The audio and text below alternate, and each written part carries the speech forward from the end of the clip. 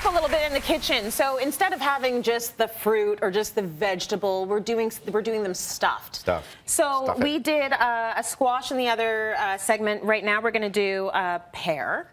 So here's the recipe: poached pear with walnuts and blue cheese. Whoa! Oh, we got some fans on the blue cheese. I like that. Would you call this a dessert? Oh, this is totally a dessert, but it's my kind of dessert. We call it a cook's dessert. Yeah. Because I'm not really a baker. Like I can mess around a bit. You do it on the show. Yeah, I know. It surprises everyone, including me. It's not what you like to do. No, and like if I'm making a sweet at home, then I kind of want to mix it with a savory. Yeah. Because I'm more of a fan of the salt. Okay. And something like a poached pear is so easy to do, but it gets this wow factor. Like people are like, I can't believe it. It is wow. But it's really not. It's not. No, we're going to show you how to do it. It's really quite simple. Wow. It does. It sounds extravagant. Sounds very, This is so hard. We'll start with some syrup. Okay. Right, get some sweetness in there, and then we're going to think about aromatics. We want to pump some flavor in there. Mm-hmm. Do you know what that is? Star anise. Star anise. Hello. Good, and I never use it, so it's good to know. So you're going to have some in there. A big cinnamon stick. And then the real stuff. Come on. Vanilla. You can find this at most grocery stores now. It is expensive. You might have to take out a loan. Well, anything that comes in a container like this and there's one thing in there, like there's two. Sorry, there's two. It's probably going to be a lot of money. And but that means you're going to be getting something very quality. Right? You don't need a lot. No, you need the half of it. Oh, never mind. You need one. Yeah, you need a lot. And I mean, they're $10, so it's a $5 investment. But just split it down the middle and drop it in. Okay. So then. Flavortown. Flavortown. That's where things get excited. I wonder what's in those bottles. Maybe people like the poached pear because it's drunk. They're like, oh, it's drunk, so I'm going to get along with it, right? I don't know. So this is port. Fortified wine from Portugal, right? Wow. It's a higher percentage. It's like 17, 18%. Yeah. Oh! Right. We'll put that in there. Did we mention after this dessert, just stay put? Don't go anywhere after you've eaten this dessert. Well, you'd have a little bit. Don't eat 5 pears and you'll be fine. This is red wine. Okay. So because the port is a little bit sweet and we got the sugar in there, so just a red wine. Make it Pick a heavy one, right? Wow. Come on. Wow. Cityline.tv for this recipe. Everyone's getting excited now, right? This is exciting. Isn't this good? So then get some big pears. Just make sure they're large. Yeah. These are Bosch, but you could use Bartlett. You could use anything. Take off the bottom, and then the important part is on the top here. What you want to do is something kind of cool. You just want to start a little bit further down. Okay. Because when you poach it, it's going to leave this really kind of cool look to it. Okay. All right.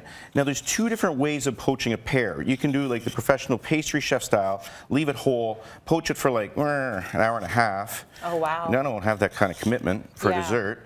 Or what we can do is we can hollow out the bottom and we can cheat a little bit and we can speed it up so we only have to poach it for like half an hour. Okay. What do you want? What are you looking for in the pear? You said you want a bigger pear. You don't want it to be too soft though, do you? No, I hate the soft pear. You want it firm. Make sure it's got some okay, so firmness to it. Yeah. And then we want to take that core out. Okay. So, do you have any, you know what you're doing with this? No. You got the small end, that's good, but this is a melon baller. Okay. And so you normally go in, and you're right there, look at this, 3 scoops, and you'd be surprised how like low the core is. Like I think 3 scoops and you're almost there. You think so? I do. How you doing? Is that it right there? Yeah, you're almost there. Okay. You gotta move a little side. Try to keep it in the middle, but if you mess it up, it's gonna be inside the pear, so nobody's gonna know. Hold on. I'm almost there, look. Okay, this is magical. I can't believe how great a job you did showing everybody. But that's it. It's But as you can tell, it's very good. It's very good. It's good. And you know, 1 out of 4 or 1 out of 5 ain't bad. I give you a little bowl there. It's like, but don't worry about the shrapnel. Get the kids involved and make a mess. It's all good, and do it right. I can't do all of the above. You can totally do all the above. Okay, so what am I doing with this now? So that is going to go. It has to get boozy. Let's see. It's perfect. Okay, Put it right in there. All right. Okay, off you go. So in it goes, right?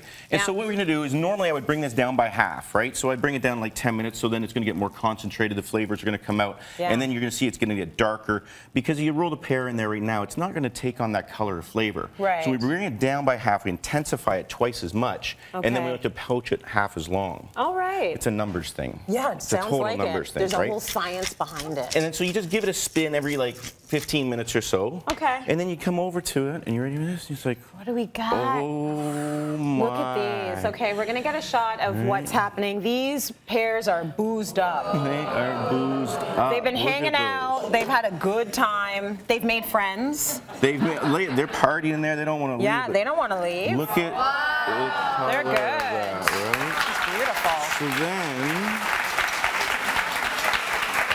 then, right? What we're gonna do, Trace? We're just gonna roll them over. Okay. And we're gonna stuff them. And now we're going to stuff them. Okay, so let's talk about the stuffing because you started making it already. That's not. You started with butter. Butter, salt, pepper, walnuts. That's just a basic toast. We don't need too much flavor because we're really going to worry about the flavor of the blue cheese and the red wine. But pick your favorite blue cheese. I mean, you could go gorgonzola. I'm a sucker for this thing called Saint Agur. Saint Agur. Saint Agur. If you find that. Do you want to maybe take a little bit off of that? You think what? Is it going to work? Okay, it's working. It's working. That's awesome. It's kind of like that.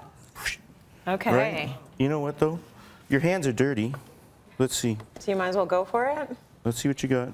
Oh. Come on. Come on. Okay, let's just see if we can get it all It's a good feeling when it all goes in. There. Get it in there. Okay, now what about the walnuts? The walnuts are coming. Okay, all right. Let's go. So then basically if they come out hot, you could just leave them there for like 3 or 4 minutes and that's going to melt the blue cheese. Okay. Or you could fire them into the oven for just like a minute. So we could just put those babies up there, like this, right? We're gonna wait for a minute. We're gonna take the salted walnuts. Can I borrow your cloth for a second, Chef? You know what? I have one for you. My cheese hands. See, they're blue cheese hands. That's all good. Everyone likes a bit of blue cheese in their hands. So we go walnuts so down. that's how we're using the walnuts. So just a little bit of texture because everything else is gonna be soft, and everyone likes a bit of nuts. A little crunch. And then, oh my stars! Oh. She's a beauty. And then, can you possibly imagine? Oh, that's a beautiful dessert. And then Come you're on, going to take that is a wow little bit factor dessert. of the It even looks beautiful. It's gorgeous. And it's that simple. Don't take it any further. It's done. Randy knows how to throw a party. That's good.